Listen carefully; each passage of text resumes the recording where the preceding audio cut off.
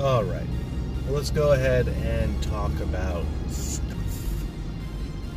Alright, so, if you're anything like me, and I know I try to eat healthy. Alright? And I'm sure a lot of you do too. It's just what constitutes healthy. Is it protein frankenfood like Quest bars, Quest chips? Or is it fake energy like bees? Or do you stick solely to whole foods like avocados, shit like that? It's harder than it seems, especially when junk food and processed food and frankenfoods are so much fucking cheaper than their whole food equivalents. Like, I'd much rather have just a diet of steak, eggs, and avocado than one that's supplemented by bulletproof products and other shit like that, like Quest bars, just to hit some arbitrary macros that were set up by an online calculator that doesn't take anything into account. But I have limited funds. Although I do make good money, I still have 3 other people to take care of other than myself, and I'm not going to put my kids on keto. I mean, my kids eat fairly healthfully when they're not with their grandmother, but still, I don't think kids need to be on a ketogenic diet. It's just not necessary. First of all, a ketogenic diet was originally formulated for kids with epilepsy. Well, my kids don't have fucking epilepsy, so they don't need to be on a fucking ketogenic diet.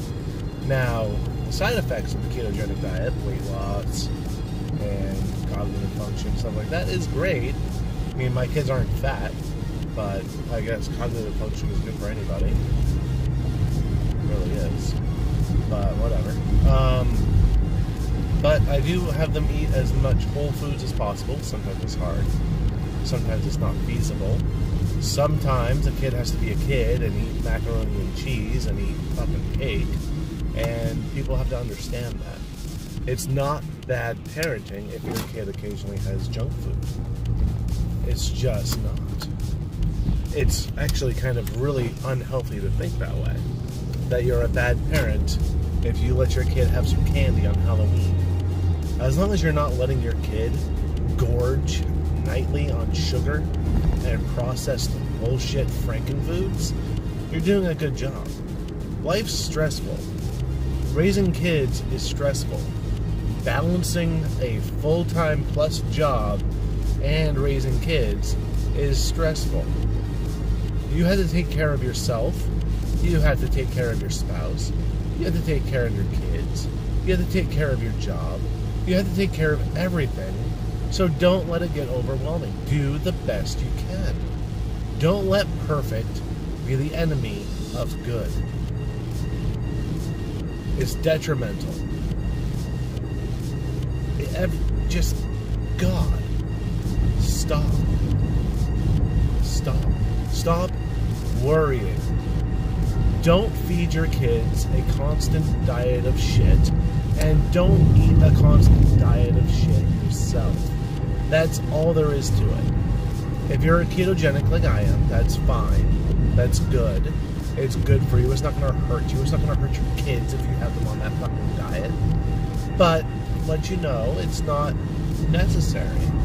Although it can be argued that a ketogenic metabolic state is the default human one. It's not the only one that we can survive off of. Other people get by fine on a diet of sweet potatoes and fucking rice. And fish. Don't forget that part. But, whatever. So, stop worrying so much. Stop. You're not going to be a bad parent if your kid has a Tootsie Roll. I mean, people are fucking retarded. It's sad. It's sad that you're letting yourself be conditioned into one size fits all. I mean, there's no reason for it. There's no fucking reason. I wish you would realize that.